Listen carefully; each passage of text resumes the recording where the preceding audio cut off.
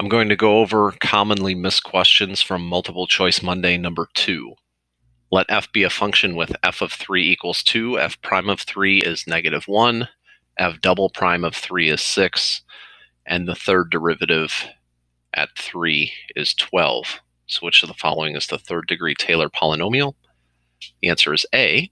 So a Taylor polynomial is the value of the function at a particular point plus the value of the derivative at that point times x minus that point plus the second derivative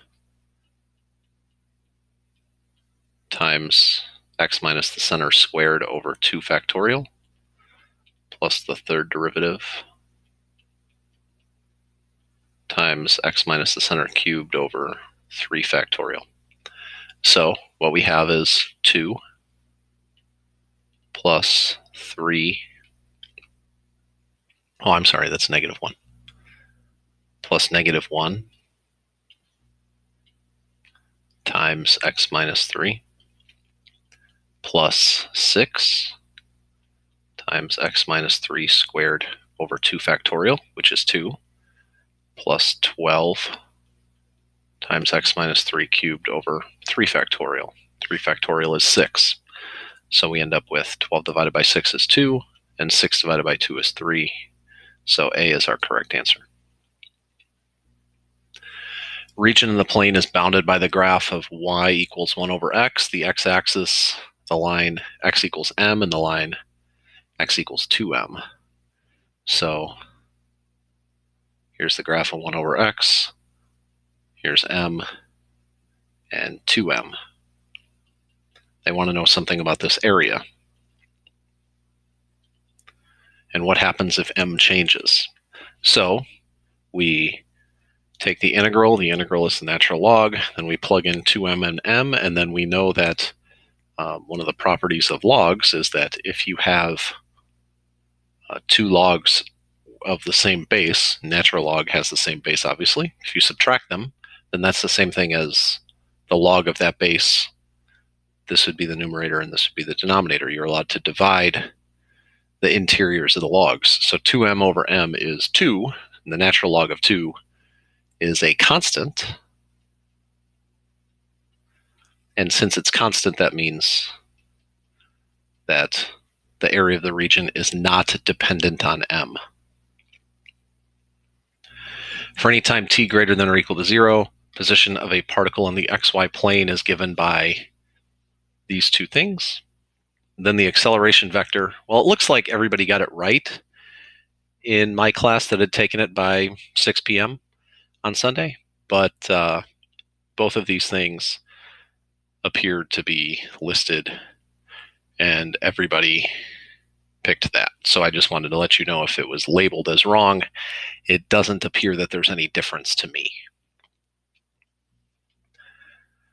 Point on the curve x squared plus 2y equals 0 that is nearest to 0, negative 1/2. So I put a graph on here.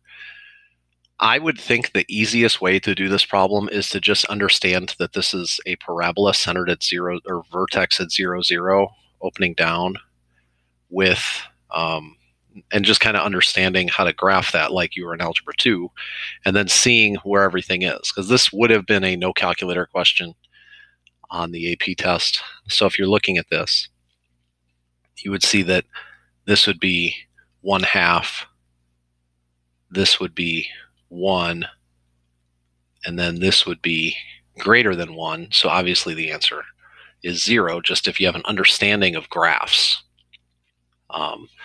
And then also y equals 1/2, there's no y values of this function that actually equal 1/2. So that's probably the easiest way to do it if you have an understanding of what the function graphs look like.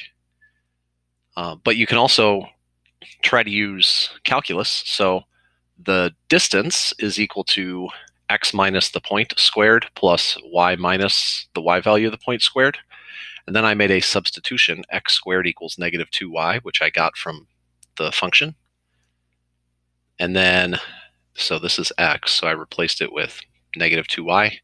Then I just did some algebra, found that the distance from the point to any point on the curve is always the same as y equals -1/2. So you would think, well, where is the distance equal to 0? The distance would be equal to 0 when y is 1/2, right? Well, there's no value at y equals 1/2. So that's why that was given listed as an answer choice, but y equals 1/2 never works. So then what would minimize this? Well, if you take the derivative, you get a constant 1, right? So nothing actually minimizes it unless you understand that there is a maximum y value or there's some sort of restrictions on the y value. So because there are restrictions on the y value has to be between -infinity and 0 in this function. Therefore, what value in the domain, well, or the range, I guess, since it's y's, what value in the range of this function would actually minimize this? And that would be y equals 0. Now, if you, yeah, so that's basically all there is to it. Which of the following series converges for all real numbers x? This is the only one that converges. You notice there's an n factorial in the denominator. N factorial is dominant. Anytime you see a factorial, it dominates the function. So since there's a factorial in the denominator and everything else is not a factorial, this one is going to win. Now, the one that most of the people that got it wrong in my class picked that is not the correct answer is actually basically kind of like the harmonic series, basically. So this would not work for any x value that's 1 or bigger. Now, if x is -1, it would work because it's the negative harmonic series and stuff. But even if you just plug in n, you get 1 over n, and that clearly doesn't work.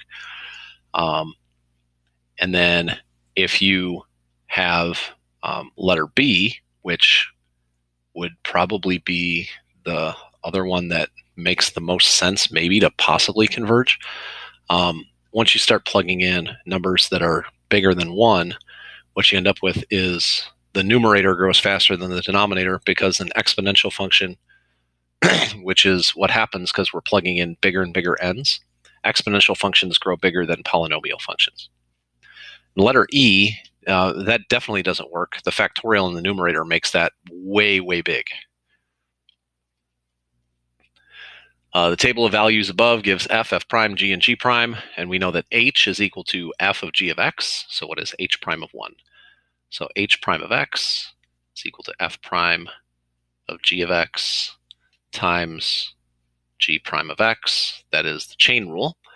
And so if we want h prime of 1, that's f prime of g of 1 times g prime of 1. So g of 1 is -1. So I need f prime of -1 times g prime of +1. So I just replace g of 1 with -1. So f prime of -1 is 5. G prime of 1 is 2. 5 times 2 is 10. Tangent of xy equals x, then dy dx equals.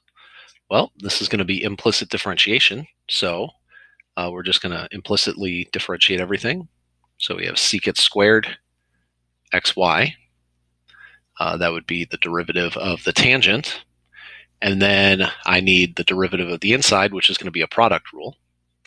So what I have here is derivative of x is just 1 times y, plus the derivative of y, which is dy dx times x. And then that's equal to the derivative of x, which is 1. So now what I have to do is I have to solve for dy dx. So I'm going to divide by secant squared of xy. So I have y plus x dy dx equals 1 over secant squared of xy. Now notice that secant squared in the denominator is the same thing as cosine squared in the numerator. So I'm just going to rewrite this. And then I subtract y and divide by x. And so if I have cosine minus y divided by x, that's the answer. Radius of a sphere is decreasing at a rate of 2 centimeters per second. At the instant when the radius of the sphere is 3 centimeters, what is the rate of change in square centimeters per second of the surface area of the sphere? So they tell you the surface area of a sphere. So if we take the derivative with respect to time, this is going to equal 8 pi r dr dt. So now we're just going to plug everything in. So radius of the sphere is decreasing 2 centimeters per second. So this is negative 2. 3 centimeters times 8 pi. This will give us the rate of change of the surface area with respect to time. 8 times 3 times negative 2 is negative 48. During a certain epidemic, the number of people that are infected at any time increases at a rate proportional to the number of people that are infected at that time. If 1,000 people are infected when the epidemic is first discovered and 1,200 people are infected 7 days later, so what that means is if I want to find some function, this is exponential in nature. That's how epidemic things happen. So it increases at a rate proportional to the number of people infected at any given time. That basically means exponential. So what I can do is I can plug in 1,200. I can plug in 1,000 for the initial amount of people infected, and then b to the 7 because it's 7 days later. So what I would do is I would get b equals the 7th root of 1.2. So then what I can do is figure out what is y when b, which is the 7th root of 1.2, is taken to the 12th power. Well, that's 1367. That would be my answer. What you could also do in a problem like this is if you understand that the number of people infected at any time increases at a rate proportional to the number of people infected at that time, if you're not really sure how to do something like that.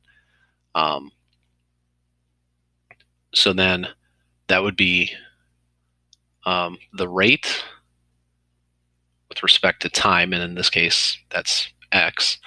It's proportional to the number of people that are infected. So maybe I should have put x as t in this problem, but just make sure that you know that x is time as I continue to do this. So if you want, you can start with the differential equation, and then you end up with dy over y equals k dx. You integrate both sides, so you get the natural log of y is kx plus c. You get y equals e to the kx plus c. And then usually what happens is you just realize that c value kind of comes out front and becomes some initial value. Well, what is the initial value? The initial value is 1,000. And you could solve this with ease as well. So you could plug in 1,200 for y and 7 for x and get a k value.